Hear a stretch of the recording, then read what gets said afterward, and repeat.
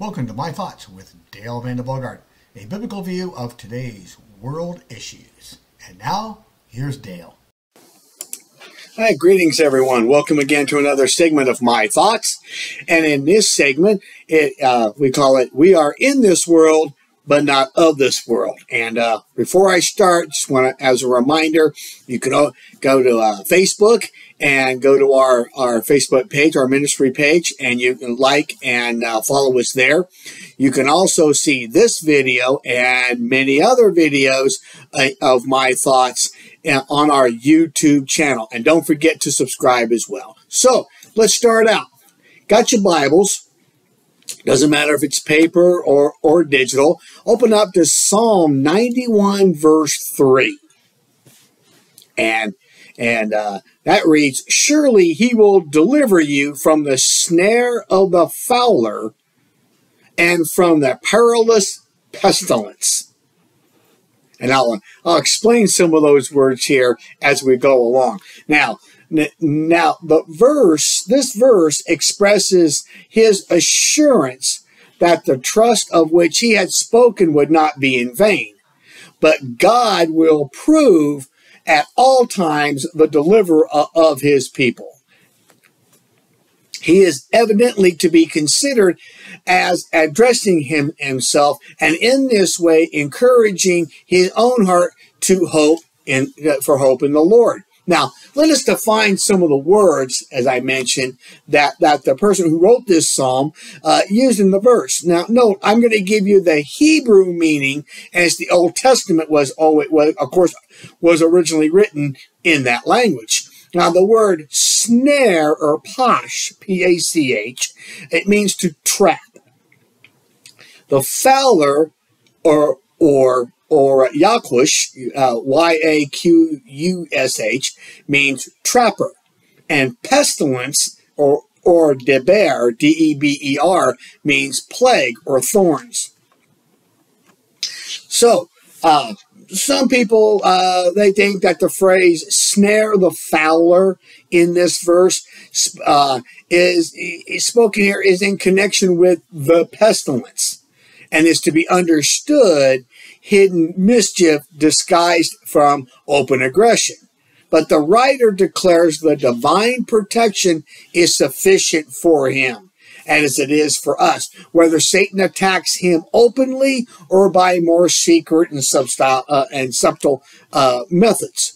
Now remember, Satan's only power is if we give it to him with our consent and cooperation, because he was defeated at the cross. Now, surely he shall deliver you from the snare of the fowler. Now, not maybe or sometimes, but a definitely unqualified surely. See, not a conditional he might or a definite he shall. No. See, he said, surely he will deliver. He shall deliver you.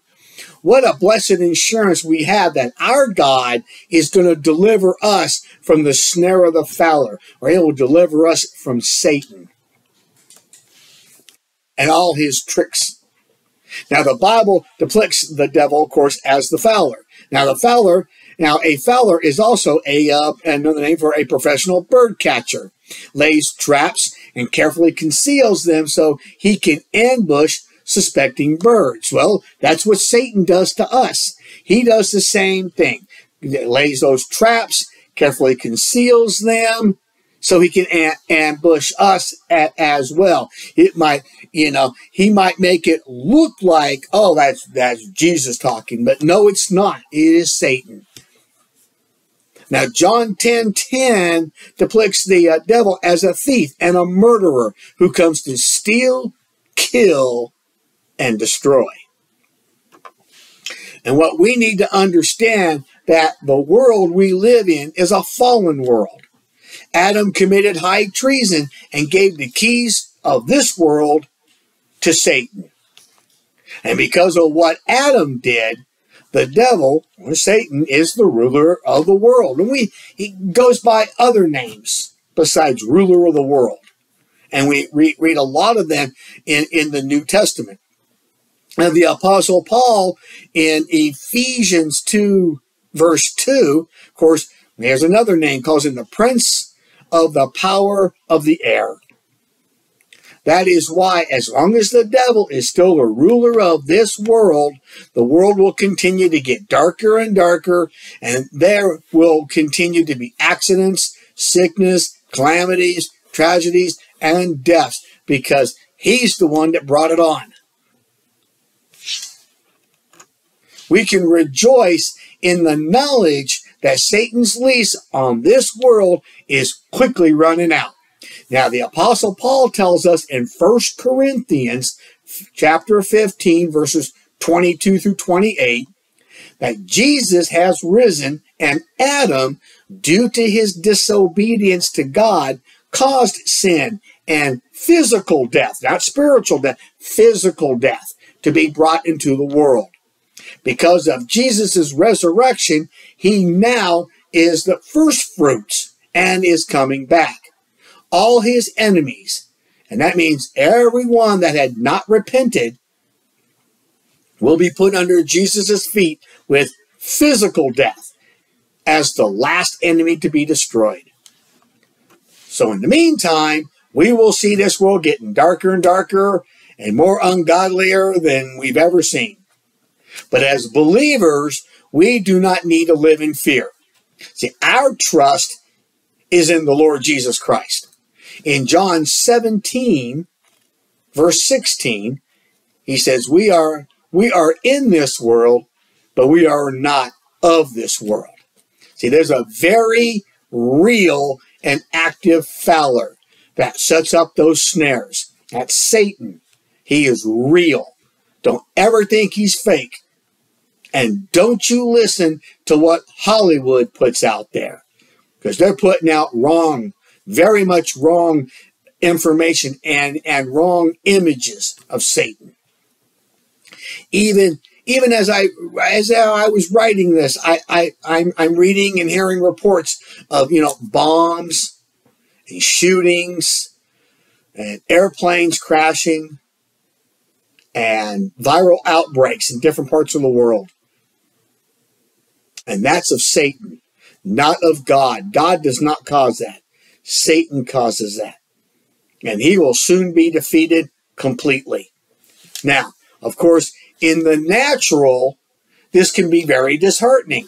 But don't forget that we have a Savior, the Lord Jesus Christ, hallelujah, who is more real and has promised to deliver us from the snare of the fowler, Satan, and from all perilous pestilence, because it's dangerous diseases and viruses, because we have faith.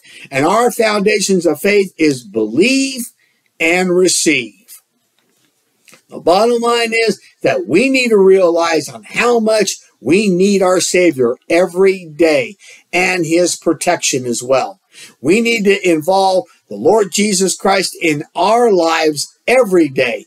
Only he can deliver us and keep us safe. Amen? And I'm Dale Vanderbogart, and I approve this message. And if this is the first time you're watching this video and you've never accepted Jesus Christ as your Lord and Savior, well, what are you waiting for? You can go to our website, vdbm.org, and click on Free Gift. Read the entire page. At the very bottom, we have a prayer. You say that prayer from your heart, and you'll accept Jesus as your Lord and Savior today. And if you do, and congratulations, you are now a part of God's kingdom. You are God's child. You're in the family, and your name today will be written in the Lamb's Book of Life. Hallelujah. Fantastic. And what a great way, even now, to start out the new year, is to make Jesus your personal Lord and Savior. Again, thank you for watching this video. We hope and pray that you received a huge blessing from this video. On the next screen has some links of interest for everyone. Again, we thank you again for watching this video. God loves you. We love you. Be blessed.